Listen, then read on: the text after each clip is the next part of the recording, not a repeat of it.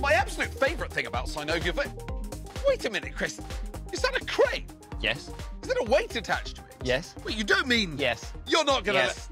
Wow! Now, your synovial fluid is amazing at dispersing huge amounts of force.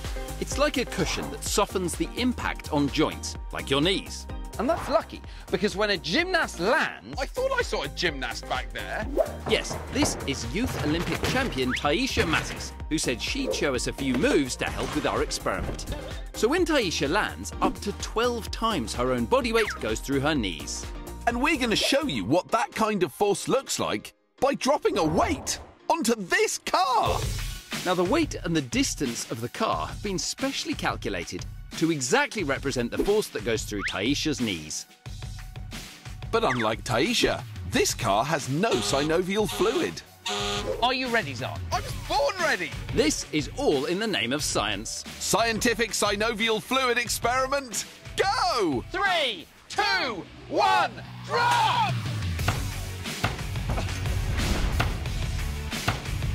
Look at this! It's completely caved in the metal roof of the car. And that is the kind of force that your knees are protected from by the synovial fluid. But I tell you what, I'd be very interested to know the kind of forces involved if a gymnast was built, you know, more like me.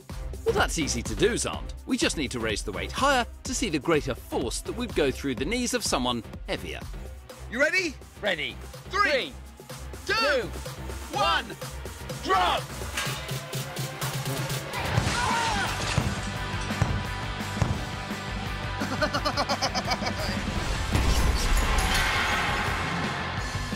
Xand, if you look at this broken glass, that is what the cartilage in your knees would look like if you didn't have synovial fluid and you did gymnastics. So high, no, you can't resist. Follow me,